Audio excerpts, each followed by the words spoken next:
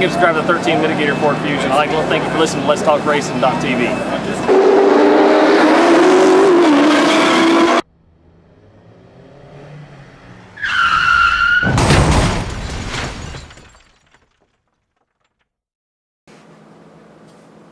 I'd like to welcome everybody to Let's Talk Racing. You got myself, Roger Brehm, Jack Dodson, and Scott Allen over there playing with each other, I reckon. I don't know what they're doing.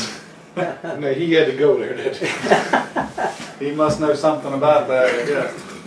Hey, and we also have Scott's fan club here tonight, so yeah. All one of them? All one of them. I'm glad we got enough room for kind of open this place up the next time we have an event. I heard you were going to do an autograph session. Set aside 30 seconds for yeah. It? And good thing we locked the door. Oh gosh, yeah, we're turning folks away. So what's going on? Well, we just had all the fun from the K&N race from Langley Speedway. Ben Rhodes got his 5th win. Fourth in a row. This kid is hot. I mean, you know, and I thought in the beginning, I said, he's going to get out front and he's going to burn the tires up. But he didn't. Nope. And actually, at the end, he pulled away. I mean, which he had said later, I seen him post later, that he was saving his tires. He just kept. But, you know, I will say, I don't know if you noticed, if you watched his car come off the corner, he was straight near about coming off a 4 or coming off a 2 there, where everybody else was sort of, you know, coming off the corner. He had he already had his car turned and it was just sort of straight coming off the corner, which I'm sure it helped save the tires a lot more. And he has got the ace crew chief. Who's this crew working chief? With him, McFarland. Okay. Damn, I knew I forgot somebody I was supposed to go meet. Mark. Mark McFarland is his crew chief, and I talked to Mark at the racetrack, and you know he don't have to do a whole lot. He says the kid is a natural. So yeah, I mean. Oh yeah, you wouldn't believe how many people I was talking to and hearing it from him. Oh, he's got to be cheating. He's got to be running traction control.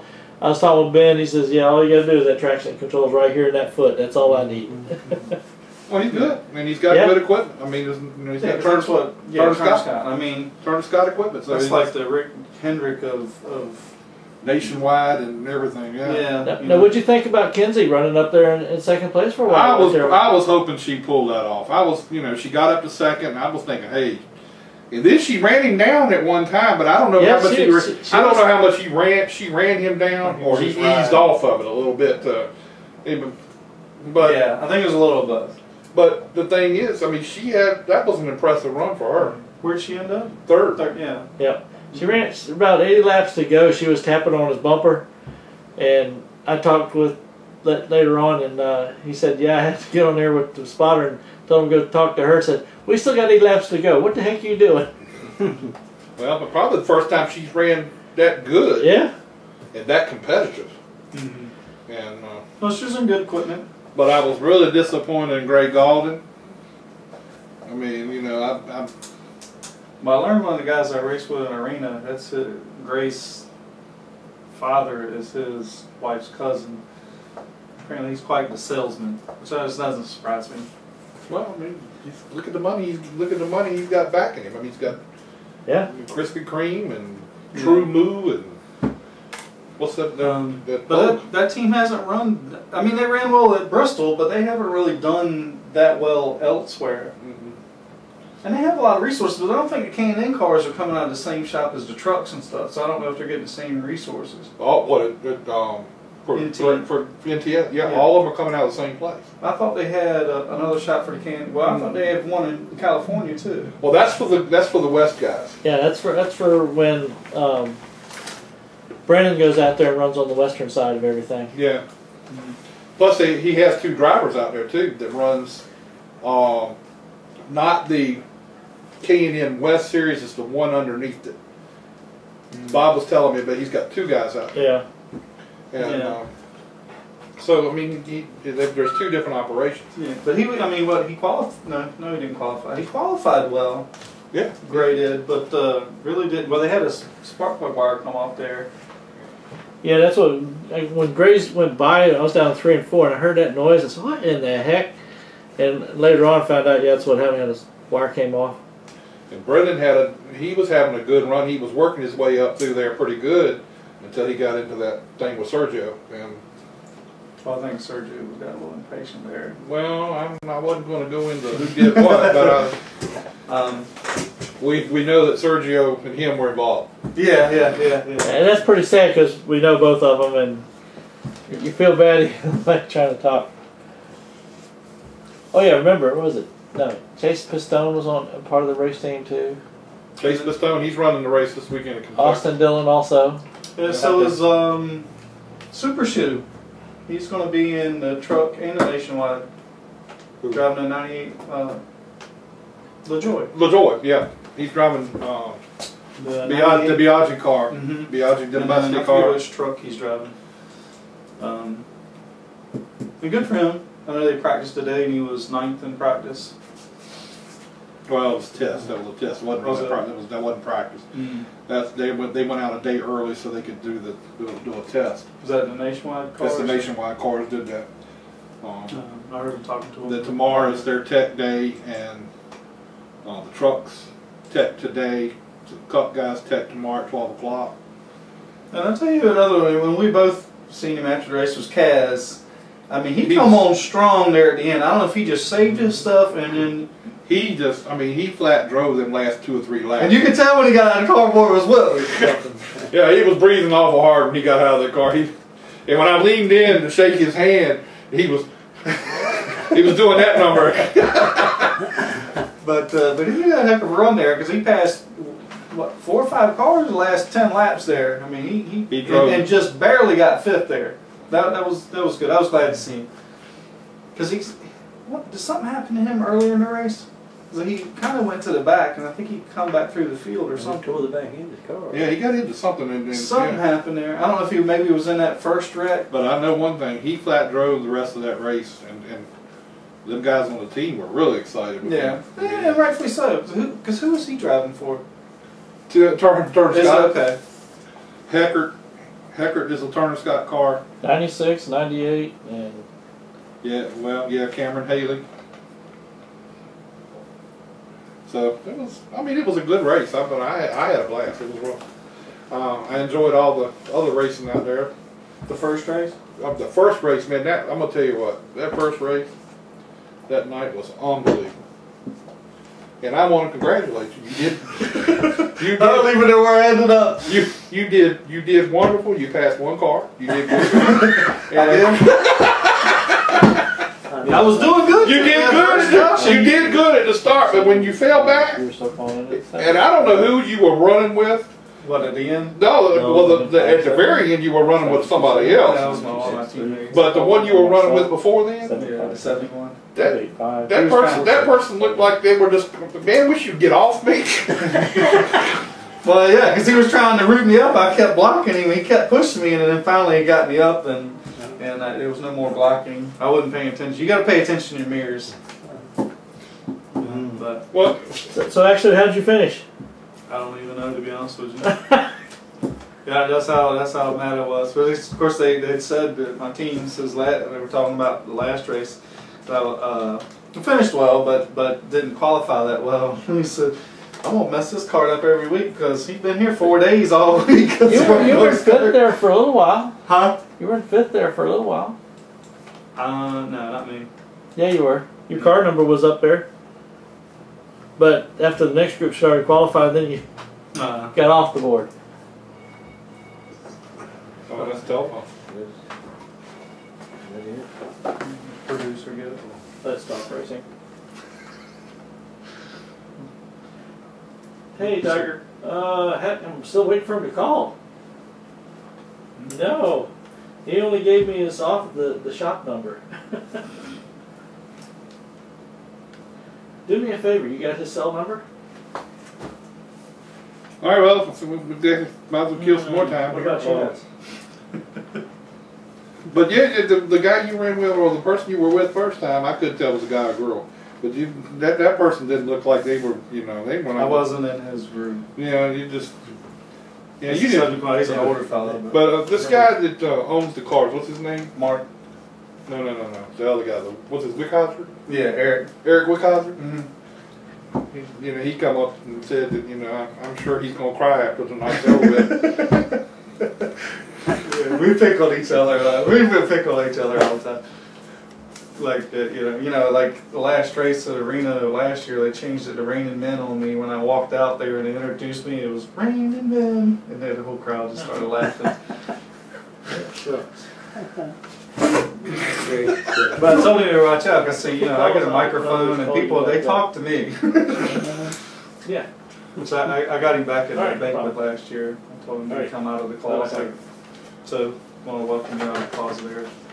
Oh, I want to go to one of the marina banquets, if that's the kind of fun y'all have there. If I go, that's what we had. That's what we did. I understand this time it was. You know who that was, right?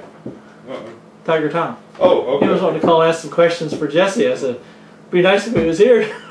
That's funny. But anyhow. Did you like the spot I got you for watching the race? Yeah, we did enjoy that. It was. Oh, you get him up in the skybox? No, we just stood up on behind the garage there. Oh, okay, on the little spotter's post. Spotter's nest. Yeah, it was kind of nice. You can see. Yeah, you can see pretty good over there.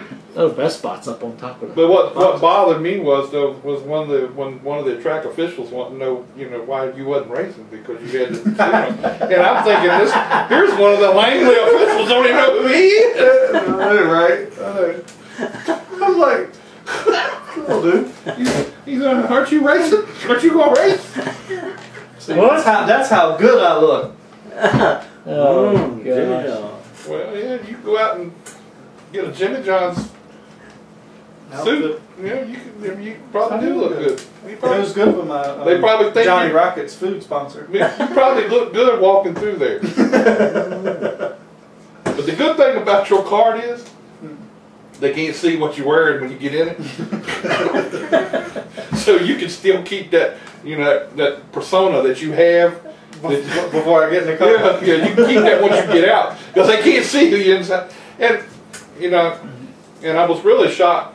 And I'm glad you clarified it for me because I really thought you had a GPS in your car. Why? Huh? That thing looked like a GPS setting there. And I said, now this guy got to have a GPS. You got to know how fast, how much you're turning, and then your temperature. Because if you start pushing somebody and your temperature goes up, that means the cart in front of you is too tight. You need to let them go. You need to root them up off the bottom and push them, get them out of your way.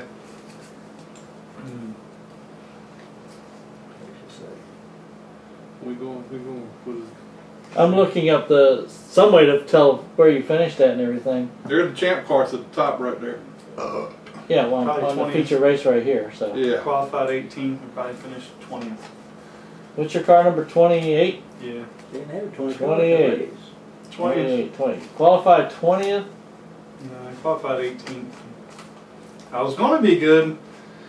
Fastest lap was lap 3. Yeah. Well, Danny Mallard, whatever his last name is, he's funny. In the 10 car, he was supposed to start behind me. He's like, I'm going to push you. I'll stick with you the whole race. And that's what you need. And so if you just stick together, you'll be fine. And I said, all right, well then, the boy that sang the national anthem, he runs with us, but something happened to his motor, so he packed his stuff up. So then it moved him from behind me because I out-qualified him. So it went from him, it changed the line in order behind me. Yeah. So then he went to the bottom. I was like, oh, I thought we was friends now. And he's like, no. You lost out. Yeah. I think he wishes he would have just done it now because he ended up in the back. Although I seen him down in the ditch. I went to mess with him. Like, this thing's a 4-wheel drive. Next one's Nick Harris. Let's talk racing. Is Jack Dodson there? This is me. How you doing, Nick? Hey, what's happening, Jack? I'm doing pretty good. How's things going with you tonight? I know you in Kentucky, aren't you? Oh yeah, we've been it's one of the 2 nationwide test days today, so we've been down here testing all day. So how'd your test go? Everything going good? You looking good for the weekend? Yeah, everything's going real good. We actually we had a test plan, stuck to it, run through quite a bit of things, and I believe we was quickest in first practice and third in the second practice. So I feel like I'm right where we need to be to have a good shot this weekend. Well, Nick, how in the world you've got them guys running good down there? I mean, even Cale Conley's been doing good. Yeah, Cale's a rookie that's been in our car, I think 4 or 5 races, and has shown a lot of potential. And then we've also run Matt Crafton for a race in Vegas, and really quick in practice. We kind of had a couple miscues in the race, but I feel like we're, you know, pretty much performing at a level where when somebody from the Cup Series like Paul Menard can get in our car, we're going to be able to compete for wins like Kyle and Brad and the Bushwhackers, as to speak, do whenever they come to the series. But really happy with the performance that we've been able to bring to the table the last few weeks, and I feel like I have a great shot for Friday night. And let me tell you something. I want to congratulate you on that Michigan win. I was pulling for you, and I tell you what, he was doing good that day. Yeah, Michigan was a weekend that I don't know. It just went our way all weekend. It was real quick, all the practice sessions, and felt like we had an advantage on them. And we went to race and we led some laps, and Paul went 3 wide on one of the last 3 starts and kind of got shuffled back. But we were able to rally back up there. And MacDonald had a flat, but I still feel like we might have been able to challenge him for the lead the way at the rate we was running him down there before he had a flat. But it was awesome for everybody at RCR, and I'm definitely proud to be here the short amount of time and already be in victory lane. And it's just fulfilling when you make a move like I made and already been able to accomplish a goal of winning races. So my team's been real solid, and I feel like we're real solid this weekend and have as good a shot Friday night as we did at Michigan.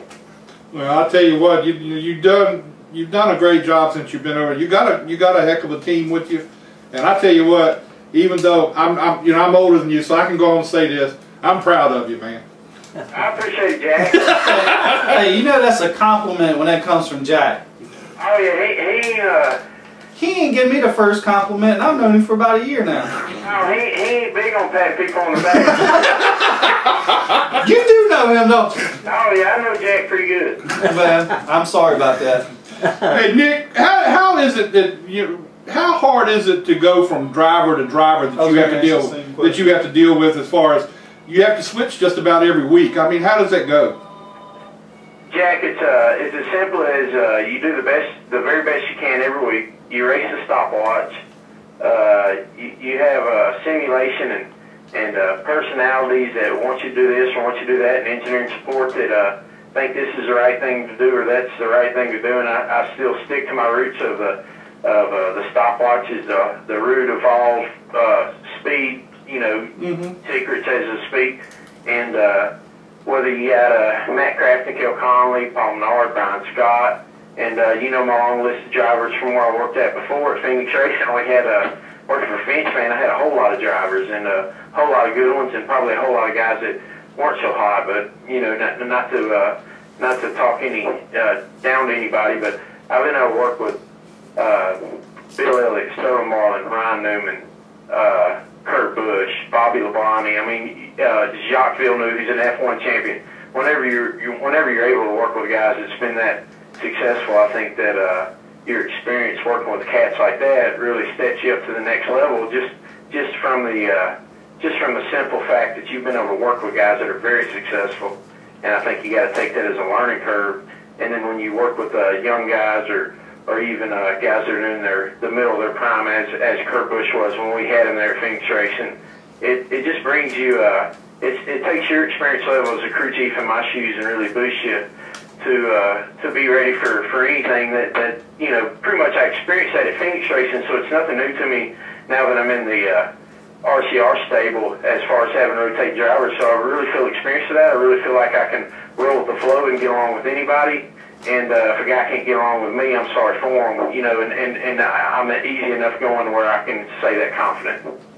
And you got the situation where you with Phoenix, but you got a better situation at Richard Childress, where working with these different guys, you still have the basic horsepower, the great equipment and everything that you didn't really have at Phoenix, but you do now. Yeah, that's exactly right. And I'm telling you, man, I honestly, I'll say this, and I think I can back it up with how we performed with Paul Menard at Michigan, but I feel like he's a great cup racer, and he's probably one of the most, he's underrated, and he's better than what he's rated as from media standpoint and everything else, but he's an awesome guy to work with. He's very talented. and he's a winner in every series that I know of he's raced in that I've watched, and I feel like we can win again with him Friday night. And I feel like that we can boost his confidence where he can go into them cup races and keep knocking the top fives out like he has the last few weeks. And super cool guy to work with, and it's who I've got in my dugout right now, man. So I'm his #1 cheerleader, and I really feel that we can knock another win out Friday night. And if not, we'll be there for we'll be in the mix to try to make it happen if we're not just good enough to do it. And feel like if we have a couple good practice sessions on Thursday and Friday, that we'll be there. Now, something you and I, well, we've never talked about on this show before. Nick, how did you get your start? I mean, I basically know, but I mean, how did you get your start in racing, and where all have you been? My start in racing, I grew up in Columbia, Tennessee, which is the home of Sterling Marlin. And me and Sterling's son Stedman were best friends growing up, which it probably goes back a little farther than that. But my father was an orphan in Spring Hill, Tennessee, which is a suburb of Columbia, Tennessee, there just south of Nashville. And him and Sterling were in the same grade or one above each other. I can't remember how it all works, but Cuckoo and Eula Faye used to let my father come home to their farm and hang out on the weekends. And my dad and Sterling Marlin been best friends and have been great friends up to this day. You know, I think my dad still works out there for Sterling. They farm and race late models and have a big time. But as a kid growing up, they had that relationship. So for sure enough, me and Stedman were great friends growing up, and we did a lot of racing together, a lot of hanging out together. Had a great time out there on the Marlin farms, and that's how I got my start in racing. And me and Stedman had moved to North Carolina for Todd Braun, who it was a brand new nationwide team on racing, and Stedman on a limited schedule, and things didn't work out, and he didn't stay there for the next season, and I ended up working there for 2 or 3 seasons. I've been at Bruco Motorsports for a season. Car Chief and David Green, which was it was a move that was closer to home for me. They were located out of Central City, Kentucky, which me being from Nashville, Tennessee, it wasn't that far, so I made that move there, and then I crew chief Stedman again in the Nationwide Series for Sadler Brothers Racing Team out of downtown Nashville. Earl Sadler and his son Chick had a team that I worked for right out of high school, and also went back to 2006 season. And after that, I went to James Finch's Phoenix Racing in Spartanburg 2007 up until the last race season. Now I'm where I'm at, so that's a brief bio for me, but definitely love the Marlin family, and they've always supported me, and that's how I got into racing, and they still support us this day. Sterling Colley, he's one of the first to call me to congratulate when I do something good. Well, you know, that had to be great about when you were at Phoenix and Sterling was driving over there at Phoenix. That had to be interesting with, you know, the background that you two had to be together like that. It was super cool, Jack, and it wasn't planned. I went to work at Phoenix Racing before Sterling was ever going to come to drive there. And Sterling had drove for Phoenix Racing back in the day in the #1 yellow freight car or whatever Finch wanted to do. They work out deals. I think even back in the Kodak days when Larry, you know, Sterling drove Larry McClure's car, and then Finch would run the Kodak film car on Saturday races. Purvis got hurt or something, and Sterling drove for him. But I've kind of known James Finch as a kid because Sterling was buddies with him and me being from that farm. But I went to work there for Finch and had nothing to do with Sterling. And then he ended up racing his last cup race there and multiple cup races in the Mikosuki 09 car. Yep. And honestly, I got the crew chief Sterling's last cup race ever. And super cool for me, and definitely a race that I'll never forget because Sterling was definitely my hero growing up. Well, one of the things I wanted to talk to you about too, Nick, was the fact that this couple weeks ago, maybe a month or so ago, you lost a friend of yours and a friend of all of ours that I remember very well when I was hanging around down there, when I was at the racetracks. Old Spook. I was really sad to hear about what happened to Spook. Yeah, Spook was a extra special friend of mine. He drove our hauler at Phoenix Racing. He pretty much did a little bit of everything. He was kind of like Dad around there, and he kept the lawn up, kept the parking lot up, kept the shop up, and at nighttime he'd go drink beer with us, and he'd keep us up on our toes about how to cheat. And you know, he was not joking about it. He was an all-around racer that was very sharp about every point of the sport. And he was a big loss to me, and to be honest with you, Jack, I wasn't mentally prepared to call and talk about it. That short to his loss, but our loss of Spook's life, but he was an awesome guy. His name was Henry Caspers, and I hung out with him every day that I worked at Phoenix Racing. Super cool guy, super big character, and guys like that are not so common in the garage these days, and you gotta love them and you gotta miss them when they're gone, because the sport moves in a different type of atmosphere to where characters aren't so big in the garage anymore. It's more of the I don't know how to say it politically without just saying the yes mans that we have in the garage a lot. And Luke wasn't one of those guys. He was a grassroots racer that was very thoughtful, and from all aspects, he was an awesome guy. And I feel like I'm a better person today because I was able to work around him. Well, I'll tell you what. I remember you left me. You and the guys left me and my dad at Dover with him, and he was a character. He was very precise in everything he did. Made sure everything was just right, and everything was like it was supposed to be. I really thought a lot of him. I had a lot of time to talk to him when I was around. So yeah, it really got to me too. Yeah, I was real close to him, and Spook was a 4-time Vietnam vet. You know, he did 4 tours over there, so he did a whole lot for our country and just life in general. Man, he was an awesome guy. He's a big patriot. And a great racer, from driving the hauler into the garage and putting dry ice in the car to go qualify for the Daytona 500. He could do it all, and I think he would like to be remembered as that. Yeah, I think so. I think you're exactly right. What's the rest of the schedule for you for the rest of the year? How many more races are you going to do with certain drivers or whatever? Do you know, or is it just one of those things that comes along? It comes along a little bit. That's a good question. I've got several more races with Paul Menard, real pumped up about that. Got this weekend in Indy and Loudon and Chicago, a little later this year, Kansas. I can't remember exact number off the top of my head, but we got 6 or 7 more with Paul Menard. Kel Conley's got 5 or 6 more. And we're also going to race the Eldor truck race on the dirt with Austin Dillon's going to drive our car, our truck, and I believe Danny Stockman's 3 Nationwide team is going to do Ty's truck team there.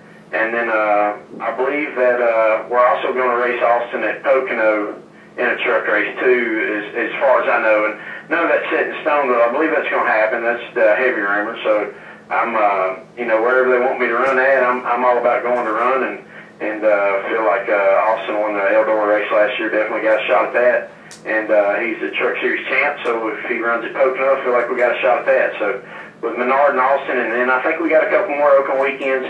Who knows what our media department will sell? Maybe Newman might drive a Nationwide car, or even Austin get a race or two. But definitely pumped for any opportunities like that, and definitely think that we can get Kel Conley to victory lane in 33 on his limited schedule if the stars line up for us. I think he's actually testing Nashville on a Cup car, getting some laps today. So great experience for him, and he's definitely had some moments where he's overachieved in our car, and we're building that program to where we think Kel can be one of the next race winners on Saturday in our Nationwide car. He's a good kid. I talked to him at Richmond. So he's a real good kid. I think you got something there for the future. Yeah, I think Kel's got a lot of talent. He's from a great background. His family's awesome, and we look forward to racing with him here in a few weeks. His next race is Chicago in just a few weeks, and then he's got 4 or 5 more. Like I said, it's not in front of me, so I don't remember everyone off the top of my head. We've got such a revolving door of drivers, but look forward to every race we get to run in the 33 or whatever our number will be in the Truck Series when we run that, and we're going to go out there and compete with the best of them. Hey Nick, do you set the cars up a little differently from driver to driver for their preference? You know, that's a good question, because I made it sound real simple earlier where we just race a stopwatch, but honestly that's what you have to do when you get to the track. But before you ever get to the track, you definitely talk to drivers about the feel that they want, or different front end settings, or things that have always been historic driver preferences. But when you get to the racetrack, man, it's kind of, you're not really, the driver's definitely going to give his input that leads you in a direction that you've got to work in. But honestly, the stopwatch is the root of all speed, and that's what we chase. And we have great engineering support and simulation programs, and then just old shock travels and tire temperatures and tire builds that you look at that give you a direction to go in. And I feel like I did that enough in my past, which you talked about earlier, working at Phoenix Racing, to where I feel like I can roll the flow with any driver that comes along, and can get along with any of them, and get along with some better than others. But at the end of the day, we're definitely trying to go as fast as we can and have a chance to win the race. All right, Nick. Well, we're going to let you get back to whatever you're doing. I know you're probably getting ready to go out and get something to eat, or have you already ate? No, I ain't yet. I just got back to the hotel. We're staying at the Belterra Casino. I'll fix to go down there and try some of my luck and hope I don't use it all up tonight. Save some for Friday. Yeah, well, yeah, do that and go get you something to eat too. All right, now y'all have a good one. All right, man. Appreciate it. We'll get back with you again soon. All right, thanks a lot. All right, man. Bye-bye. What was that hand move right there? Get your call, man. Let's talk racing. Hey, this is Eddie McDonald. Hey, okay. How you doing today? Good, how are you? How things going up your way? Pretty good, pretty good. Well, tell us how did you enjoy your night at Langley Speedway when you were down here? We had a great time. You know, a little disappointed with our finish. We thought we had a little better car than we got to finish. You know, in practice we were pretty happy with the car. We just kept working on it, and you know, it was handling real good in the race, and then kind of with another guy knocked the toe out. So we thought we had a tire going down, so I pitted it. You know, luckily, I guess the tire was still up, so we were in pretty good shape there, but we lost all the track position, so it made it tough to come back up through. Had you been to Langley before? Yeah, I was there last year. Okay. Now, you've been around the K&N series, or whatever they want to call it, what's been called in the past, for a few years. How did you get your start, and how did you get to the point you are now? Well, I started, I want to say, back in 2001 or 2, and you know, we started at Lee USA Speedway. You know, my parents have owned that for 20-something years, and you know, so I ran there weekly, and Bush North always had their opening race there, so we ended up buying a car off of Martin Truex and made our first start there. And we had, I think we finished like 8th maybe in our first race, so kind of got us hooked. We've been running as much as we can ever since. Do you race anything other than the K&N cars? Do you have other races that you attend or participate in? Yeah, we run the American Canadian Tour. We try to run that whenever we have an off weekend or get some free time and can make it to the race. It's a great little late model tour, real competitive. So we have a lot of fun doing that. We get to run up at New Hampshire Motor Speedway with those guys. So you know, have a lot of fun with different cars.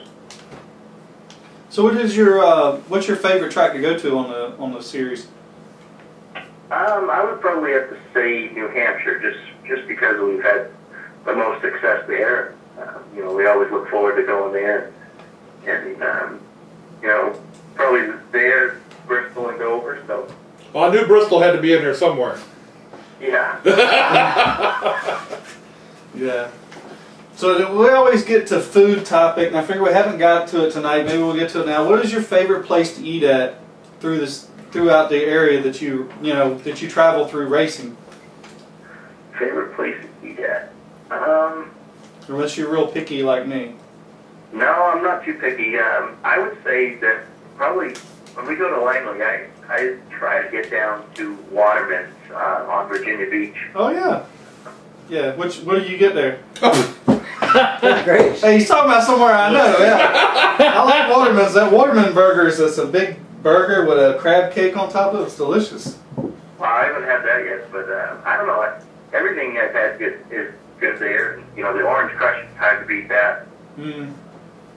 You know, but the crab soup they got is good. Everything Yeah, about everything's pretty good there. But yeah, Langley had some good seafood. I didn't know one of the girls that worked there. She come over after the race and brought me a big bag of scallops and shrimp, man. I was about to bust wide open, man. Are we going to talk food or are we going to talk racing? He's racing to where he can get some food. Right, that's how he's going to do You it. gotta have your priorities. You gotta have your priorities. Yeah. Next time you come back here, you'll have to get up with Scott, and he'll take you out there. How's that? That would be great. I was looking forward to getting out there. Hey man, Waterman's is expensive. No, I'll take you. I don't care. That's funny. I forgot what I was going to ask you. They jumped right in. I forgot what I was going to say. Natty, I looked on your Facebook. Now you run some truck races? Yeah, we have. We've only run one truck race at New Hampshire. It was kind of a experimental thing with NASCAR. They had just changed the rule in the truck series to allow the spec engines that we run in the K&N cars. So we put that in there, and it was down, I want to say, around 100 horse, and they kind of put on 100 pounds on us, just to, I don't know why they did that, but it was just something that they were trying, so, but we kind of ended up getting wrecked there, so we didn't really do much more truck racing. Now, how long ago was that? Probably 2009 or 10. Okay. Now, how involved are you in the setup of your car? I'm very involved. I work on the car every day. Okay. Basically, every part of the car I work on with my crew chief Rolly, and I'm actually up in New Hampshire right now, having that bow built. They hang our bodies for us, so we're in the process of hanging the body on our car for New Hampshire, which is coming up in a couple weeks. So. Now, where's your team based out of? Now, is this your team, or are you driving for somebody else? I drive for Brehm Racing, and the team's main headquarters is in Waymont, Pennsylvania, and we have a shop in Massachusetts. That's where I'm from, and we work on the cars out of Massachusetts shop. So we get a little bit of traveling to do to every race. Yeah, that's it. Now, how did you get your start in racing? Now, did your father drive, or your grandfather, or somebody? My father always had race cars. I think he said he had his first race car at 13, and he never really drove them. He just owned them and built them, and he's had a lot to do with racing. He was partners in the car that they went to the Indy 500. And, they had super modifieds, which I don't know if you're familiar with those cars at all, but they're big blocks with wings on them, and he's always had those. So he had Jeff Gordon drive for him, when he was 16 years old. So that was pretty neat pretty cool. For that. So I just basically grew up at the racetrack. So it's something I always wanted to do. Now, from the area that you're from and up in New Hampshire and all through that area is really big for the modifieds. Have you ever drove a modified or ever thought about driving a modified or anything like that? Yeah, I did. I did once at New Hampshire. Had my first start at New Hampshire Motor Speedway. So, they're definitely a different animal, especially there where you bump drafting and everything. I always wanted to get in one at a short track and really get the hang of it. I didn't really, have such a great run at New Hampshire, but those things are wild. So. No, wait a minute. You said you guys bump draft? Yeah, New Hampshire, they're bouncing off each other, pushing them down the straightaway. It's pretty crazy. Yeah, I'll say I thought we were crazy running those carts at Langley pushing each other. That seems pretty crazy. Yeah, I've never been involved in anything like that until I ran a modified there. And when they hit you, it's aluminum bumpers just bouncing off each other, and it jolts the car head. So it's definitely something you got to get used to. So you just bump somebody down through the middle of the straightaway and then get back off of them? Yep. They just get off them, enter the corner. That's crazy. that's why everyone loves watching the modifieds when they run at New Hampshire. Yeah, they put on a great show, but I had no idea they were bump drafting each other. Oh yeah, it's pretty wild. You won the race at Bristol. How many races have you won in the K&N series? I think 7. And was Bristol one of your biggest ones, or did? Yeah, I would say so. You know, we got 3 wins at New Hampshire Motor Speedway, and you know, the first one there was pretty exciting, just because you know, being like, you know, grew up at that track, and you know, just, you know, being around here. So, but definitely, you know, you go to Bristol, and that's on your list of ones you want to win. You know, my top 3, I want to win at New Hampshire, Bristol, and Dover. So somehow we got to figure out how to get Dover wrapped up. How tough is Bristol? It is. It's definitely a tough place. You know, especially when your car's not right on. Luckily, we showed up, you know, this year and had a great car and was able to really, you know, pounce at the end and you know, go after the win on the last few laps. So, but when your car's not handled, we've had those before. When it's not handled, it's a handful, and you're on edge for the whole race. So, but it's just a wild place. You know, we sat there and watched Cup qualifying. It's pretty cool to sit there and see what those guys can do at a tiny little track. So, well, you've been around the series for a long time, and the series, especially, I took a lot of notice this week, or this past weekend, of the youngsters that have come along in the sport and everything. What do you think about all these young guys that are coming in? Is it a different breed than what you've seen in the past coming through? What are the differences? Yeah, this series has changed so much. You know, when I started in the series, I want to say I was 18 or 19, and I was considered a real young guy, and you know, these kids now, 15 years old, they go out there and they just take right off and win races. It's really changed so much, you know, from, you know, Dave Dion, Kelly Moore, and you know, all those guys, Brad Layton, you know, those guys were real tough, you know, guys to run against. So, you know, I think it'd be interesting if the younger guys got to have a race with those guys, because it'd be a heck of a race. Yeah, well, I think a lot of guys are coming in now, and they're in really, really good equipment right from the start, instead of having to prove yourself in some mediocre equipment, you know? Right. Yeah, it's definitely, you know, they're definitely very fortunate, and they, you know, they're very lucky to be able to be in some of the equipment they're in.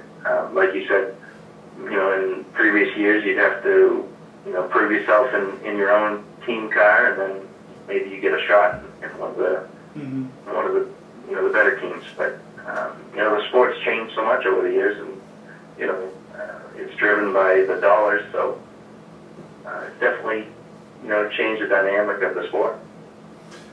What, you look at this guy Ben Rhodes, this kid. He's won 5 races this year, 4 straight. I mean, other than the fact that it's the equipment, I mean, where do these guys get the abilities to be able to go out there and run with a veteran like you that, you know, you've been around for a while? Yeah, they just, you know, for whatever reason, you know, they definitely have a great team with Mike Ricci, you know, heading up that operation, and you know, he's been successful his whole time in this series. So when you have the depth that he does, and also the people, you know, he's got such a great team behind him, and then, you know, he's also very talented. So you know, you put those 2 combinations together, and you're pretty much going to win, and they've proven that week after week. So yeah, I think you could near about put his name on the trophy. yeah. I'm just looking now. He's got a 71-point lead. Wow. Yeah. So he's definitely, you know, if he keeps it up, he'll be in good shape. Cool. Well, Ed Garland, thank your sponsors and anybody you want to thank and everything, and we're really glad to have you on tonight. Yeah, thank you very much. Yeah, just, you know, thank, you know, Grimm Construction, Rob and Kyla Grimm for, taking care of me and believing in me, and I've got a great group of guys on my team. So, just want to thank you guys out there in Virginia and coming to Langley. Hopefully we'll have some no problem. Stand by. We're just good news to report here and release in the next few days. So we'll go. All right. Well, we'll get you back on here again real soon, hopefully, and we'll talk to you again. Remember, next year at Langley, Scott's going to take you down to the Waterman's. We'll get that Waterman's burger. that sounds great. And we get to go too, by the way, right?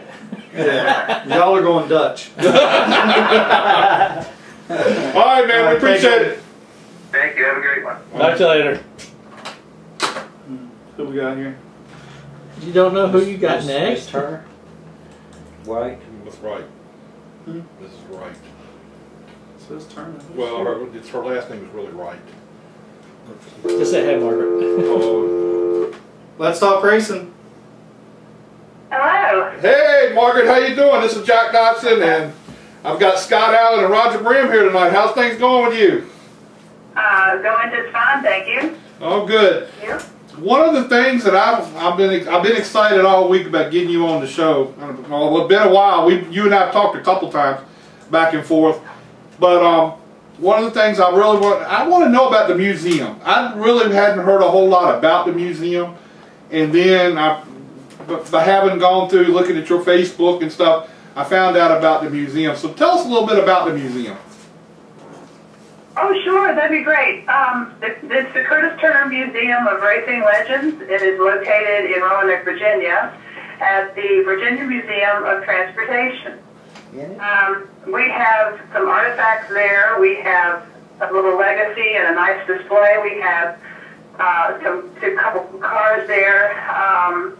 His 99 Hog there, the 56 Ford. We got the 1956 Ford convertible there that he won so many races in, the number 26, and they're gorgeous. And we have an event there at least once a year, as far as the main event goes, where we invite people to come, and we have different festivities during that time usually on a Saturday, like from 10 to 3, that sort of thing. And we usually have, last time we had movies, different kinds of documentaries. We had, it's a great place. You can't get bored there. It's absolutely a fascinating place to be. And we also had a parade at the end, which is great. We've had one every year, and we're kind of waking up this little sleepy town here to their racing heritage. Now, my family, my dad's side of the family is originally from the Ferrum, Rocky Mount area. Where exactly was Curtis Turner from? Well, actually, his wife, my mom, Lily Ann Ross, was from Ferrum. And my dad was actually from Floyd. Floyd. He was born in Floyd, and Mom was born in Ferrum. So he drove down the mountain and everything to get to her. Well, that's cool. Somewhere in here, and I've told you, I think I sent it to you a couple times in emails or text messages or whatever, that somewhere along the line, we're kin to the Turners. I don't know. You might not want to claim this now. She's silent. She ain't claiming you at all. Good move, Margaret. Say that one more time. I really just couldn't hear you. Oh, Jack's trying to insinuate that he might be related to you, and you might not want to claim this. Okay. Oh, now I hear you. Now she wishes she hadn't. Well, My dad's side of the family was kin to the Turners. oh, no kidding. And my grandfather was from the Ferrum, Rocky Mount area, and he always talked to my dad about Curtis Turner, that he knew Curtis and all that along those lines, and that they somehow we're related in that category. Don't know how. How about that? So I mean, it's just really probably because you haven't heard of him. You know, there's always a black sheep to every family. I'm not getting a lot of respect here. I'm telling you. He never gets a lot of respect. So how far, he's so black. He's a doggone black hole out there. I tell you. So how far away are you guys from Martinsville, from the museum to Martinsville? If you come up to 220, we're about, let's see, from Martinsville to Roanoke, like to get to the museum, it's probably about, what was it, an hour and a half, Terry? Hour, just an hour. About an hour. Terry Wright is around here for my added support. Oh, okay. Now, did you grow up at the racetrack as a young kid?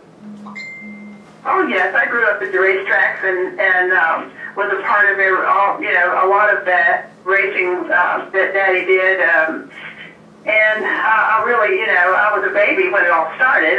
Mom put me in the back seat window, and I believe it was they kept the 44. It took a long time. It may have been that, and they put me in the back seat window when I was born in '47, and took off down the road to go to races. And we had that's how I traveled. And then as I got older, I was 5 and 6, I started just sort of laying in the floorboard of the car and playing in the back seat. And then when I was somewhat older and in school and everything, and Daddy was doing the Charlotte Motor Speedway, me and my brother Ross, my younger brother, would go to the field and play in the dirt pile. Oh, God. So now then, go ahead. So one of the things I was going to ask you, and I know that you've really been working hard to get Curtis in the Hall of Fame. And yeah. What is your stance on this with the Hall of Fame? I have a different feeling about some of the people that have gone into the Hall of Fame. They're Hall of Fame people, but I don't think it's their time. I don't think it was time for them to be there. And I think it's time for them to bring guys like Curtis Turner and some of these other people in. Well, thank you. I appreciate that. I think it's about time too. And of course, I'm the daughter, and naturally, I think it's way past time. Yeah, I agree. I know that they're doing a good job. They really are getting people in, and I think they have a good year coming up. It's going to be great. With the people that they have coming in and the ones that they have already got in. And I really think it might just really happen the next time when they have the voting panel. And we have a lot of support and a lot of interest and more support than I've ever had, to get this done. And just really hoping we're, going to get it off the ground this time. So. Do you go down around there when the time comes to try to push it along, or do you talk to anybody about it, or what do you do to help get try to push his name through? Well, to tell you the truth, I have sent out emails to the people at times that I knew were on the voting panel. You can do that. Mm-hmm. And I have. I wrote a book called Krystal Hurr Racing Stats, mm-hmm. and published that about Daddy's racing, and that's available on my website, KurtisHurrMuseum.com, which I also manage. And I have Krystal Hurr Racing Legends, the page on Facebook. Right. I have Krystal Hurr Museum on Facebook, which is just the Facebook version for quicker, response back to each other. Right. And I don't know what else to do. I got a museum out here, and we got some cars, and we got all these neat things out here, and we try to have an event every year. And I appreciate anybody coming on board with another idea and support. But it looks like we've got even more support this year than we've ever had. And there's a fellow, Jerry Hogan, that I'm really happy to have gotten to meet a little bit here, who's helping us as well and coming up with a really neat logo for us to help get Daddy into the hall the next time. It's called Pops in the Hall, and he came up with a page for it, and really appreciate what he did there on that. So, well, that's cool. Well, if I could be of any assistance along the way, and my dad, and I'm sure we would love to be a part of it. And I'm going to make an effort to get to the museum because I really want to come down and see it. Well, that would be awesome. You tell me when you're coming, and I'll meet you there. That'd be great. Because I really want to see it. I want to see what's going on, and and see what what you've got going on. Give us a little background on Curtis Turner's racing career. I mean, I probably know a little bit about it because I've studied it. But how about giving us a little bit of where he started and how far he went and everything? So Daddy started racing actually in about 1946, and in my book I chronicle his racing career, and I know that there's speculation that he might have started in Milton, and then we came up with I'm trying to get my book out here, and then we came up with Mount Airy, North Carolina. So we think that that's probably where he first started, in the Southwest Virginia Speedway, also, which is up here, up the mountain from near Christiansburg. I say up the mountain because Roanoke Valley is kind of downhill from that. And he actually, my mom said he actually won a race the day I was born, which was in August 31st, and she thought it might have been in Covington. So it's hard to find the racetracks because so many of them, actually at the time, back then, a lot of them were just fairgrounds, and so they've been covered over and made into other things and that sort of thing. And Brian Caton put a book together on some of the old racetracks, and that's been really kind of nice, really helpful. And he's up at Virginia Tech. And so we're sort of, scratching around trying to find as many facts and everything as we can, and pictures which are hard to come by from those times. But that's kind of when it started, and on Daddy's mom and Dad's way back from their honeymoon, we seemed to feel like he stopped by, heard about a race, and that was Mount Airy, and stopped by there and did that race. And in their car that they went on their honeymoon in. Wow. And then, and then drove home.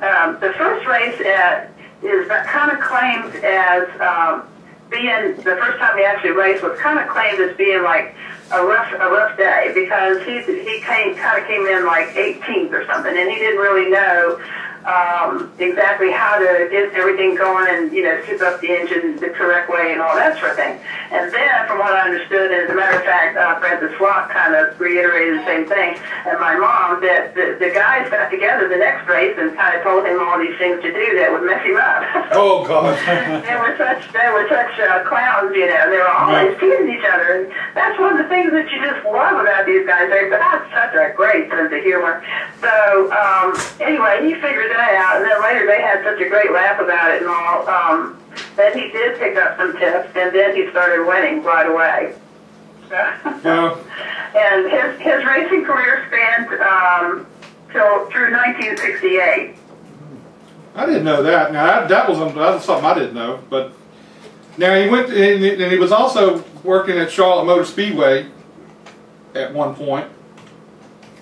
Is that correct? He built Charlotte Motor Speedway. That's it, yeah. The Charlotte Motor Speedway, and he promoted the races at the Charlotte Motor Speedway while he was there in that capacity. And he had taken first option on the land in order to get the Speedway. And as a matter of fact, he had other people on board in the very beginning, and then it was, I think, a couple months later, 6 weeks or 2 months later or something, that Bruton Smith came on board. Oh, okay. Yeah, I think I seen they had some show about Charlotte a couple of weeks ago, and I guess your dad and somebody else kind of had a deal going, and then somehow, I can't remember how it went, but Bruton come in, and then your dad went over with them or something. But it was pretty interesting. I had no idea. Yeah. Well, Margaret, that was the way that worked out at that time. So he was integral in the Charlotte Motor Speedway. He was also integral in trying to save it. So there's a whole lot to that, and he loved it dearly, and it broke his heart when he lost it. Well, Margaret, I appreciate your time tonight. We're going to get you back on again sometime real soon, and we'll talk some more. Hopefully I can get down. I'll let you know when I'm coming down to the museum, because I would really like to meet you myself. Well, we try to plan it around Martinsville. All right, so we'll do that, and we appreciate your time tonight. and we'll get you back on real soon. Okay, thank you. I look forward to it. Thank you very much. We appreciate your time. Okay. Kenzie Ruston. Floyd Fairham is Shooting Creek. That's where all the moonshine ran. Okay, I got you. I knew you had something going on there. That's where they ran all the moonshine across that hill. Let's talk racing. Hello? Hello. Hey, Kenzie. Kenzie? How you doing, Kenzie? Oh, not much. How are you? Are you still on cloud 9 after the good run you had the other night? Hey. Hello?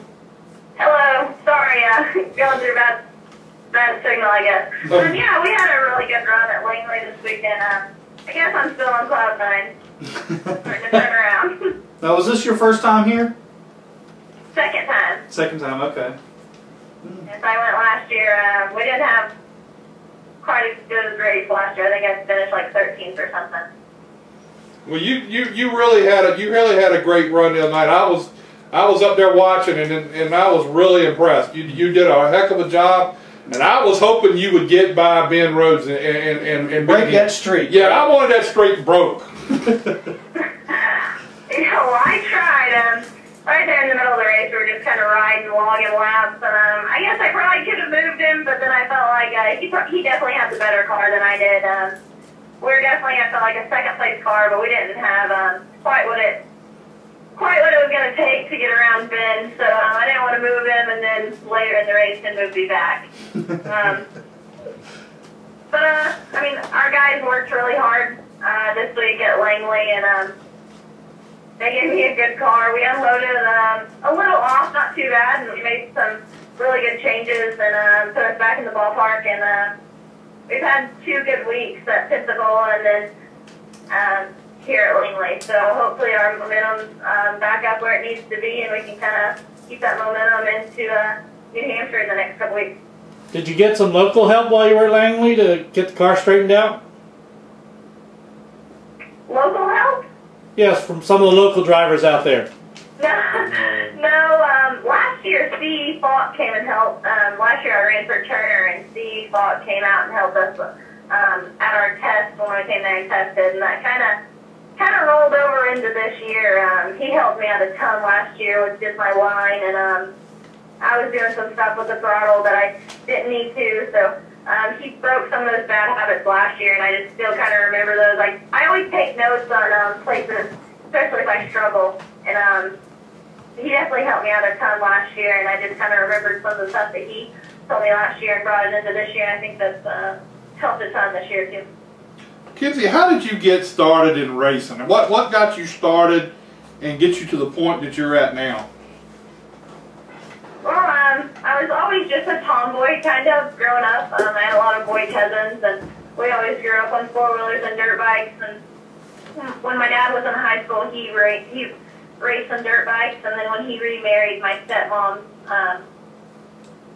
father ran dirt track up on the city. So I was always just around racing, and I always wanted to do it. And my dad would never let me on a dirt bike, and he was just kind of being a fan at Texas Motor Speedway. They always go to the fall race at Texas, and there's a little 5 mile out back, and you can rent like a school car for like 10 laps for $50 or so. And I just kind of, I was living in Texas with my mom at the time. My mom brought me over to Fort Worth, and we got in the car and ran some laps, and I got out of the car, and I told my dad, I said, Dad, this is something I want to do. So I grew up playing every sport, and I was just always super competitive, and when I started racing, I knew it was something that I had to conquer, just like all of the sports that I played.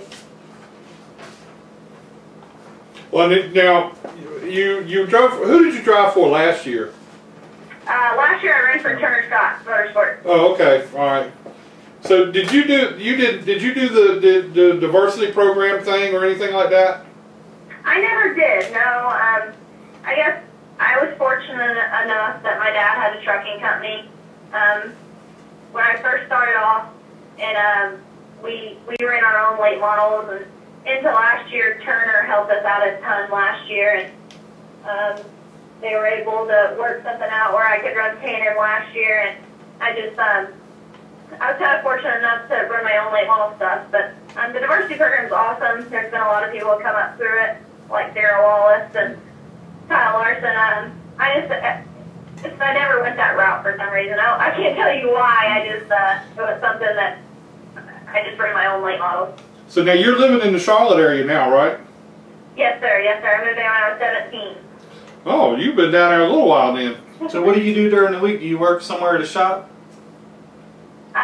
No, I travel a lot. My boyfriend races too, so if I'm not racing, I'm always helping him at his shop for him. And I'm down in Florida a lot too. My Ben Kennedy racing is out of Daytona, Florida, so I go down there quite a bit on our weeks off and just hang out with the guys and get to know them more. And I try to work on the car. Sometimes they don't let me, but I do little things. So who's the better race car driver, you or your boyfriend? I don't know about that. He's won a lot of races. He's okay. Don't make her answer the question, okay? That's what she's trying to do, not answer this question. I'm just trying to stir the pot a little bit. I was 14, so he has 10 years on me. So, what does he race? Super late models. Oh, okay. All right, but I ain't gonna ask you his name. I was gonna ask his name, but I thought I better not do that. That's okay. So how did you had to have a lot going on with you to be able to hook up with Ben Kennedy and his group to take the car that he was driving last year and take it over and you're doing a good job in it. So how did that come about? Well, last year we were both part of the NASCAR Next program, and we kind of become friends. And I heard that he was moving up to trucks, and I kind of just asked him. I was like, "So what are you going to do with your K&N stuff? Or are you going to sell it or whatnot?" And he's like, "I don't know. I don't want to get rid of my guy.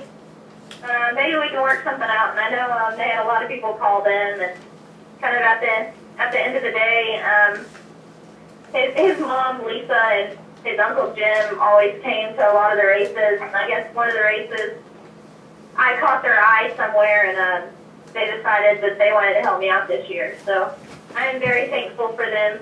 I mean, that's got to be pretty cool, though. A lot of other options to put in their car, and they picked me. So I just can't thank them enough for this opportunity this year, and hopefully I'm making them proud. So I think you're doing a great job. Yeah, I think you did a good job. But you can't help but have a good situation when you got the France family helping you out. For sure. Okay, I didn't want to say that too much. That's a pretty good deal. About me trying to stir something up. Well, I feel so speechless about it. You know what I mean? They don't help very many people, and it's just really yeah, it's got to be a big honor. humbling. It's very humbling that they've decided to help me. So. Well, it has to be good for you. I mean, you think about it. It's got to build your reputation, build your status, because they are involved with you. Mm-hmm. For sure, it definitely helps, and I mean, they're such nice people. Even last year when I didn't even know them, me and Lisa became pretty good friends, and Ben ran for Turner, so I was always at the truck races, and when Ben was running his truck races, and I'd watch the truck races with Lisa. It's so funny because she's always been on the ISC track, so the racing part of it, it's so funny the questions that she asks. So they're just awesome people, and I just can't thank them enough for helping me out this year. Now, the way I see it, and we're going to go back to something you said earlier, but the way I see it, you're the better driver than your boyfriend because you're K&N. I guess I've just gotten the better chances. There you go. That was the better answer there. Who's better than who? But definitely gotten a couple of breaks here and there, and we'll see. Hopefully one day we'll both be racing in Cup. And that would be cool. That would really be good. I want to see that. And eventually you can tell me who he is. Okay. Okay. So what do you have you started on plans for next year? I mean, we're working day in and day out on something for next year. no plans, but we are working day in and day out to get something put together. So hopefully by the end of the summer, before the season ends, hopefully we'll have something put together for next year. And I don't know, hopefully there's some truck races in the near future for next year, maybe a season or even half a season or 5 or 6 races. But that was my next question. Do you have something in the works on that? Here is what I'm focusing on, and hopefully we started off our season pretty rough, and I think we're 9th in points right now. So we need to keep running consistent like we have the last 2 weeks, and finish strong and finish in the top 5 in points. Well, I'm just going to say one thing. I'm glad that you're doing well, and you don't have Mike Herman spotting for you, because you know that could be a detriment. You don't like Mike? I do like Mike. That's a joke. I know him and Kelly really good. Oh, I love them. You was getting ready to be put in the category with her boyfriend. No, she was getting ready. What? Jack, you try to stir up trouble, see what happens. He helped me out a ton when I first started racing late models. He was there my 2nd year at late models and really helped me out. So, but he's awesome. I feel like he's moved on to bigger and better things. But I still see, every time I talk to him, or every time I see him at the track, he always stops and says hi. So, him and Kelly are very, very good people. Yes, they are. I like them both, and I'm glad you got a better spotter, because you know he does have. Has she gotten in on the what is it, the little RC racing? Yeah. Do you have an RC car? Oh no. You know, Mike and them have a great big RC race over at his house all the time now. I know. I heard. He told me that he made one in the shop. Yeah, they got it. And I even heard they even got hero cards made up. Yeah. Oh my God. It's big time. So over there. So if you ever get down there and get a hero card of Mike Herman or Tab Boyd, none of those guys that are over there doing that racing, you get me one, okay? Okay, I will. All right, go ahead and thank your sponsors and everybody you want to thank before we get you off the air and let you get back to your life that you know that you might be having your boyfriend might be visiting or something. I don't know. He might, if it is. And he might want you to help him with getting the car set up or something. I don't know. I'm trying my best, but I don't know if you want me setting up a car. Okay, I'm just playing along here. Go ahead.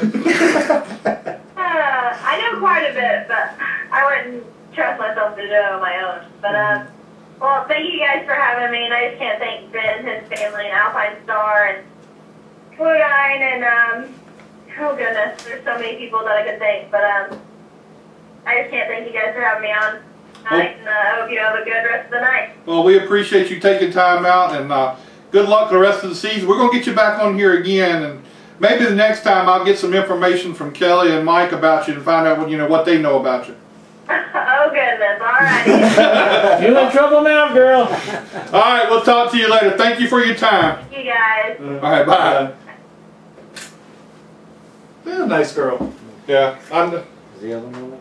No. Oh, he's going to pop back in a couple minutes. Okay. No, I knew about her a long time ago. And I still don't know who her boyfriend is.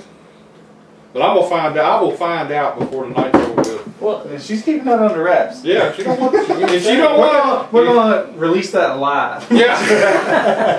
Text Mike. So if you're I'll get Kelly to. But if you're listening, kids, it's coming. We should call him. Wait a minute, there he is. Daniel Hemrick. Daniel Hemrick. Oh, I know him. Daniel Hemrick. He runs the Pass series. We should just call him. I'm going to get him on the show next week. I wonder what he'll say who the better driver is. Next week, I'm going to have... If he's smart, he'll say her. That's right. Yeah, but if he's a dumbass like us, he probably won't. Well, we don't set the standards very high there. One of my friends come by the shop today. He's the UPS driver, and he's like, "Man, I watch your shows and stuff." He said, "Man, I see you guys, getting on each other. I hope y'all are good friends." I started laughing. I maybe y'all should tell each other. At least we know it from watching the show. But that just makes the whole show once you know each other. Well, you know, you gotta keep things lively. Are we still waiting on Brian to call? Well, he called at 9 after. I said give him 5 minutes. So you know how he is. He's down there in Nag's Head, you know, playing in the sun. Well, what can I say? There you go. There he is. Is this Brian Morehouse? Yes. What are you up to? I thought it was Domino's, damn it. You know, I got to work with this guy here beside me. Yeah, I hear you. What's been going on? Oh no, you tell us. You down there having a good time. Oh, I know, man. About time. Got away from racing for a couple of weeks, and them getting accident enjoying themselves. So a couple of weeks. So you get away from racing, and yet you call into the show. What the heck is going on, man? I owe it to Roger. Roger's doing me a big favor, so I said, you know, I'll call in, see how things are going, and check on the guys, because I think y'all's my buddies. Well, we are, but you know, we just We're buddies, right? But you know, I'm going to tell you straight up, and I'm going to be honest with you. If I was on vacation in Nag's Head or Myrtle Beach or anywhere like that, I ain't calling the show. You're not going to call? No. But I want to know about these kids you had. Don't you have some nephews down there, and nieces or something? Yeah, I got them out on the beach, and they're down there enjoying themselves. I thought we were going to have a little rumble last night. Boys, you know, after these 16-year-old girls, what are these kids thinking, man? I was going to help them with the undertow out there. They didn't straighten up. How bad is that down there? Is it really bad? Huh? Is the undertow really bad down there? Yeah, it was really bad. We were out there yesterday, and one kid got way too far out there, and we basically ran out there and got the kid. But, you know, I mean, you got to think, man, Nag's Head this time of year, you got to watch yourself. People don't realize that. Now, I was really, really impressed with you were actually doing some work the other night at the racetrack. He was busy. You were actually busy. I mean, I saw, or you were faking it real good. He was media man. They put me in a new position, doing the production and marketing and everything, and I had a good time doing it. I missed being on pit road, but yeah, man, it was a lot of fun. I was a little nervous. I got to see y'all guys quite a bit. It gave me a chance to free up and be able to talk to y'all guys more. Yeah, there you go. See, there's a benefit to having to see me at the racetrack. But I'm sorry you had to see Scott. You know, Scott, you know, he came around a couple of times. He was trying to be a funny guy there one time and started coming at me in a camp cart, and I thought he was losing control. Well, hey, Brian. Hey, Brian, if he was coming at you with a champ cart, you should have just stood still. He won't go and hit you. Did you watch the race? Here he is. He's got his helmet on and everything else. I'm thinking, who is this kid? I knew he didn't know who I was for a minute. Well, did you watch his race by any chance? Yeah, I watched his race. Did you? We always stop to watch. Well, I congratulate, and you probably want to congratulate him too. He did pass one car, and yeah, he did really good, man. I tell you what, those champ carts, we always, whether we come with the K&N or we come with the Southern Modifieds, everybody always stops and watch those guys. I mean, there's what, 25 of them, 30 sometimes, and we just love the way them guys can drive. I guess that's like their Talladega or Daytona, you know what I'm saying? Did you see any of the guys that were in that race? Now, he has like 4 or 5 teammates. Yeah, I noticed the color schemes on them were pretty similar. Yeah, he has 4 or 5 teammates, and I've talked to each and every one of those teammates. And all of them told me they ain't running with him. So really, he just got his car painted like him. Yeah, and that's what they said too. They let him hang out at the shop, and then they let him come along, but they don't dress with him. Well, and I want you to know something too, Brian. He has his fan club here tonight too. He does? Yeah, all one person. Pack the house. What y'all think of the race, man? Did y'all think it was a pretty good race? That was a great race. We just had Kenzie Ruston on here a few minutes ago, and I'll have to be honest, I was kind of hoping she'd pull it off. Well, I'll be honest with you, man. I wouldn't be surprised if over the years off if she doesn't pull one or two off because she was coming on strong.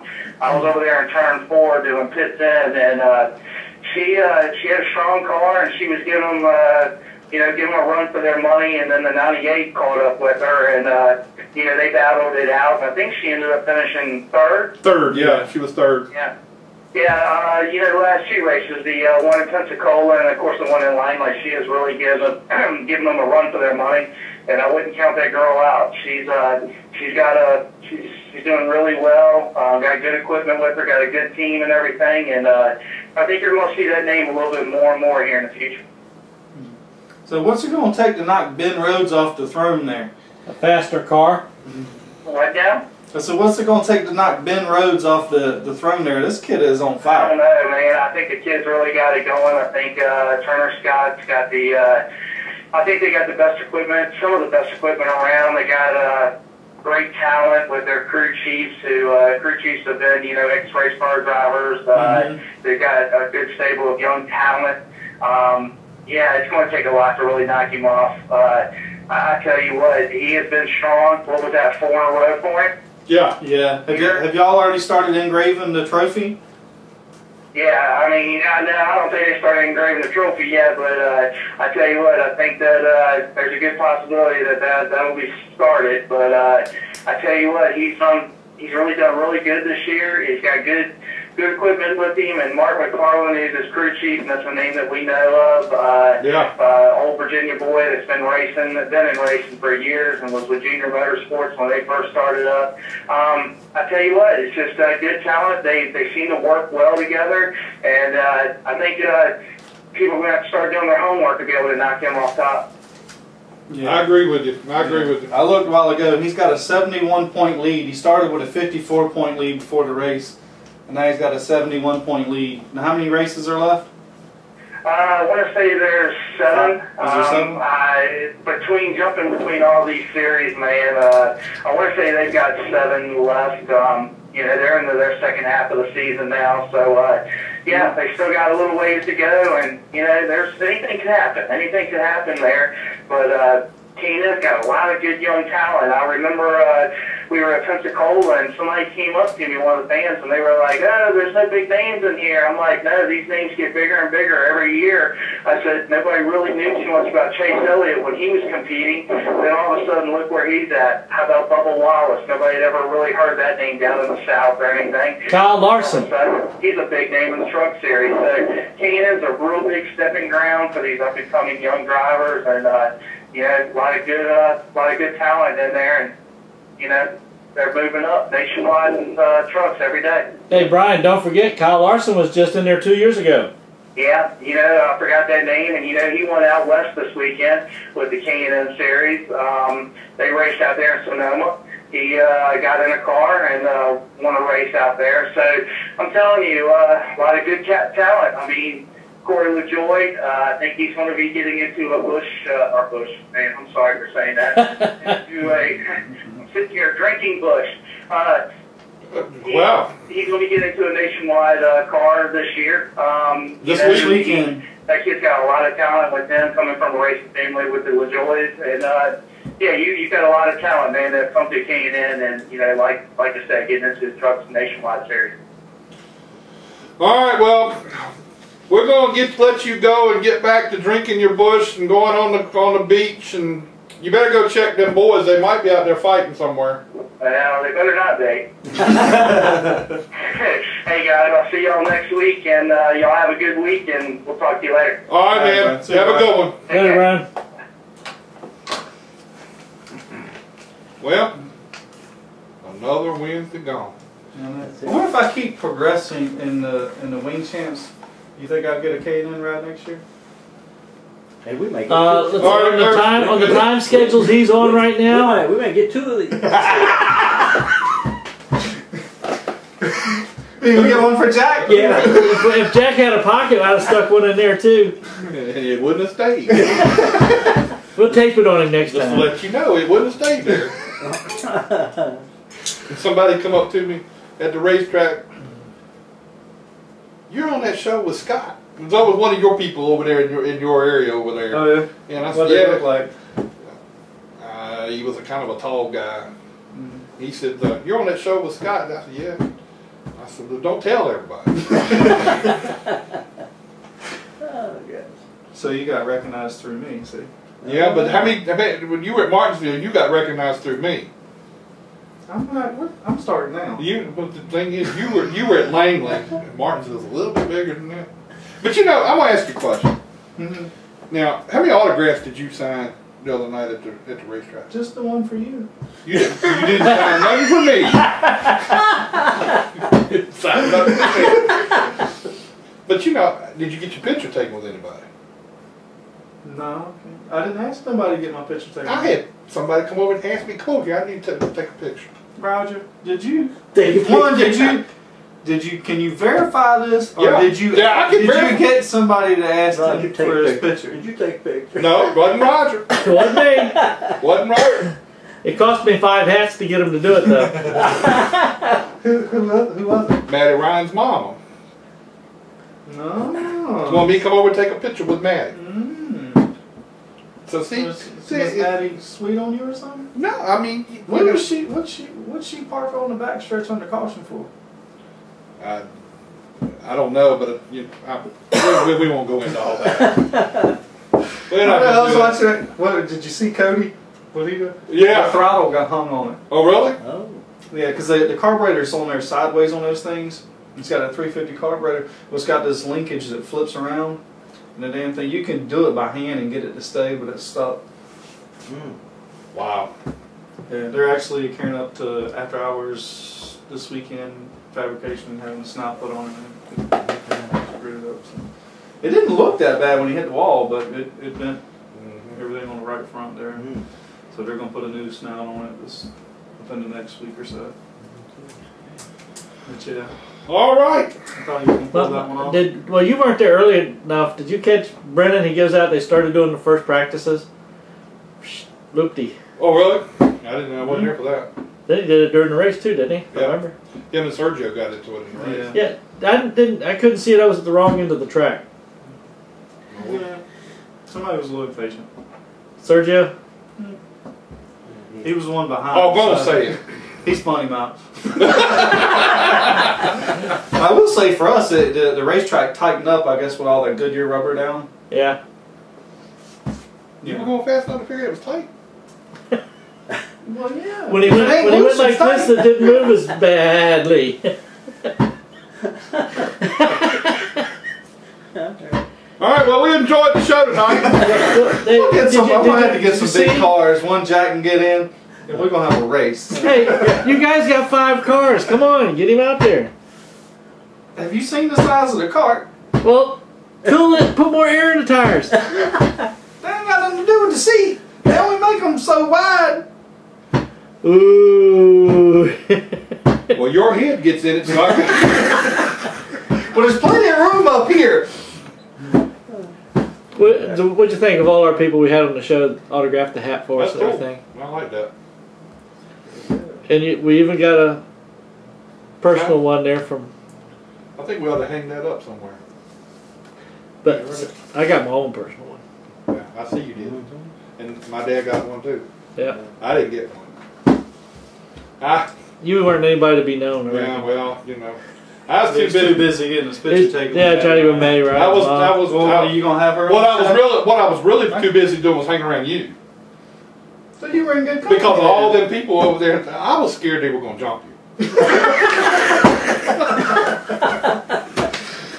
Think he was going to have a fan uprising and tear off his clothes or something? When your own teammates say, I ain't running with it. And one of them had so much fun at a racetrack. And one of them was a girl that was, I know she couldn't have been no more than 15, 14, 15, 16 years old, somewhere in that category. Was it the short one or the tall one? She was the one that was behind you. Not the guy's daughter, but the other one down on this end. Tori. I don't know what her name was. Yeah, Tori. Yeah, I asked her, I went down and asked her and I said, you gonna push him to the front? She said, I ain't pushing you, I ain't trying to. I ended up pushing her. I don't know about him over there, Jack. I don't either, but it was a lot of fun. It was fun to be out there. listen to everybody talk trash to you. I do. I will tell you, a lot of the K&N guys love watching you guys out there racing. Mm-hmm. You know, because some of these guys have run in that type of car or something close to it, and then watching you guys get out there and doing all that drafting, you know, it's just a neat thing for them to watch. Yeah, it is a ton of fun. It's fun when you can work with somebody and you just. The problem is you just can't do it by yourself, and it's in some ways it's a bad thing, in some ways it's a good thing. But I did tell one of the drivers that you had get a free Wendy's triple on the bottom of your car if you can see this, but nobody got you upside down. No, you get upside down on that thing, you're gonna get hurt. Yeah. I mean, there's been a couple people. Nobody's been hurt this year, but last year. I mean, a couple years ago, there was one guy who broke his back. Hey, we'll tell the other Scott about that next racing season. Wow. See how many times he comes upside down. It ain't gonna be but once, I can tell you that. Ooh, you're gonna turn around and go the other way again. Is he going to race with y'all? No. I don't know if he's coming back or not. I'm sure maybe he will. I don't know. His lips are getting tighter. You notice over there? All right, I need to go home and watch Duck Dynasty. Oh God, you're stuck in with Duck Dynasty. Man, I gotta watch Duck Dynasty. You should call them and see if we can hook them up and get them to be on some sponsorship Duck stuff. Dynasty, the Moonshiners. Well, you already got that on that part of your family already. Yeah. Yep. Uh-oh. And we ain't got nobody else gonna be on the show tonight, are we? This is Jesse. Let's Talk Racing. Pretty good. It's too late now. Hang on a second for me, please. Somebody calling us late tonight. Pooters. Oh. No. Anyway. All right. Good show. Wind this turkey shoot up. And I'm gonna get a hold of Daniel Hemrick this week. So we have the one Scott Allen fan go out and wave to you.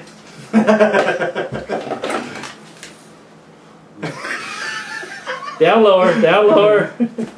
There you go. I think that's enough said for the night. Yeah. We'll catch everybody next week. Well, let's talk Scott Allen Racing. Oh no. Hey guys, I'm Daytona 500 winner Trevor Bain, and thank you for watching Let's Talk Racing. Hi, I'm Robert Richardson Jr., driver of the number 23 Dodge Challenger for R3 Motorsports in the NASCAR Nationwide Series, and you're watching Let's Talk Racing. I'm Timothy Peter, driver of the number 17 Toyota in the NASCAR Camp World Truck Series, and you're listening to Let's Talk Racing. Here's your 2011 champion, David Brehm. Hi, this is David Polens, driver of the 33 NASCAR Late Model, 2011 Old Dominion Speedway Track Champion. Thank you for watching Let's Talk Racing TV.